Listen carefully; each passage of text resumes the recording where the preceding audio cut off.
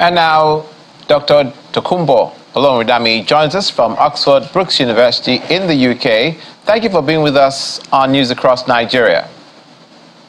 Thank you, Olumide, for having me. Let's begin with the leadership of the 10th National Assembly. Now, there are schools of thought that believe that zoning should be a factor given the recent outcome of the general elections, where the president and the vice president come from different parts of the country but are of the similar faith. There's also the school of thought that believes that experience plays a major factor because of the type of role and the type of responsibilities that a president of the National Assembly should have. Now, what is, in your view, where in your view do you think the 10th National Assembly should lean as far as appointing the Senate president? I think, thank you, Olumide. I wish I could just spin that crystal ball and tell you, go here and pick a Senate president from there. But you see, there are a number of predetermining factors that are already cast in stone. For example, as you mentioned, where the president is from, where the vice president is from, and then the issue of faith. These factors are important to the Nigerian experience, and they must inform where, who, and how the Senate president or the speaker and the general leadership of the House of Assembly is determined.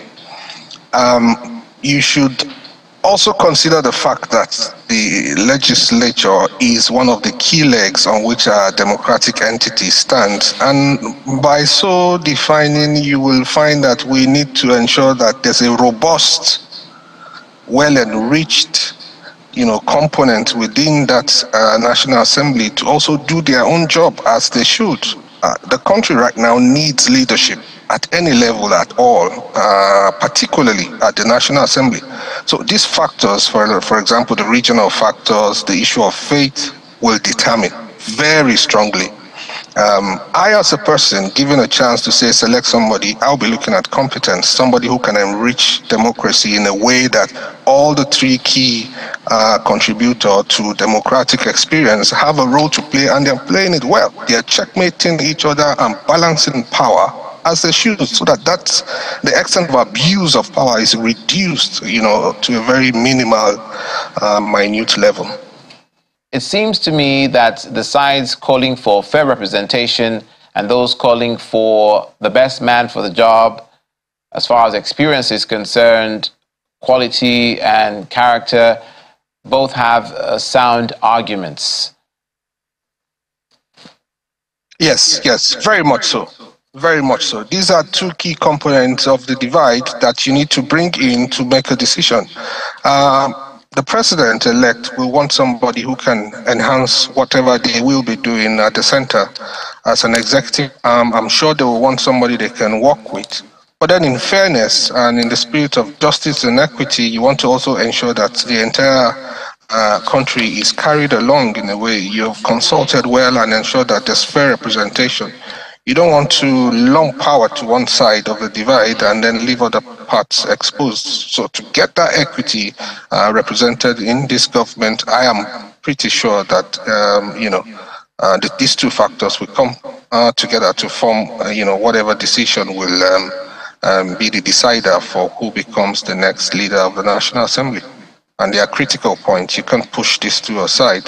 This is a country where you know that the different sides are active, and at this point, it's becoming a source of concern how power is shared, how Nigeria is together, and the level of division along tribal, religious, and other sentiment party lines. At this point, you need somebody who can unify, with the executive and the judiciary. But where do you lean personally as far as this is concerned?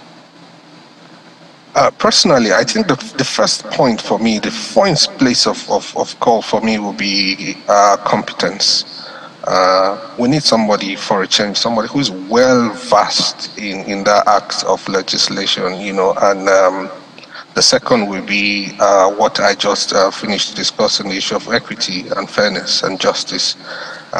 So I would go to the Southeast, if you ask me, because I think that is where the pendulum will swing generally. Getting somebody from the southeast and then somebody who is of a different faith from the president and his vice would sort of bring about that balance and that sense of belonging for the whole country. Doctor, are you happy with the way the elections have turned out? Now we have more representation from other parties aside from the ruling party and the opposition party at the National Assembly. And do you think they'll be able to do a lot for their constituents? I am happy that we're seeing something different. It's not almost as though it was business as usual, where anybody who comes from a particular party can start celebrating already. This diverse mix can be a problem. It can also be a very good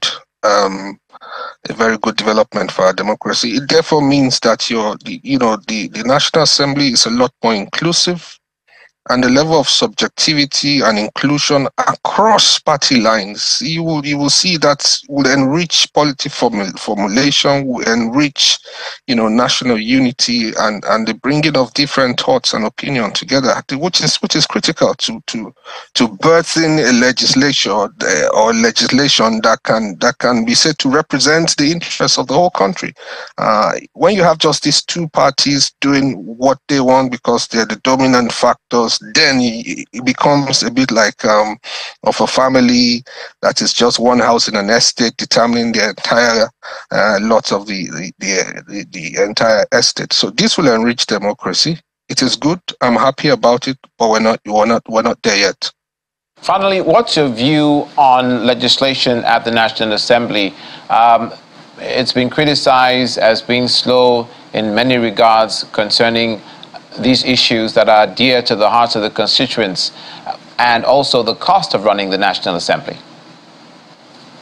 Yes, the issue of cost, I'll pick that first because it's become a very problematic issue for us as a country, looking at how much is spent and what impact, the legislature is making. As per the slowness or the quickness, I think it's about the process. They need to sit properly. They need to sit through all their different sittings to get an agreement, and then you need to remove and add and then get assent. It looks like a slow process, but that is the process that works in a democracy. What I would rather want to see is more energized, action-packed legislations that will shift the way the country runs, the way we do business, that will impact the ordinary people.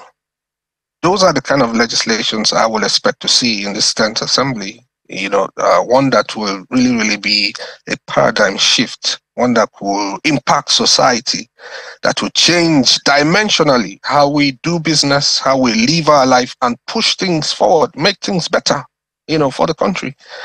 Otherwise, we'll keep looking at the legislature as if it's just an arm of government that people just go and sit down and, people don't really feel the impact as they should. Well, thank you, Doctor. As they say, it's become a cliche, but time will tell when the 10th National Assembly starts sitting. Thank you for being with us, Dr. Tokunbo Olarundami from Oxford Brookes University in the UK. Thank you for having me.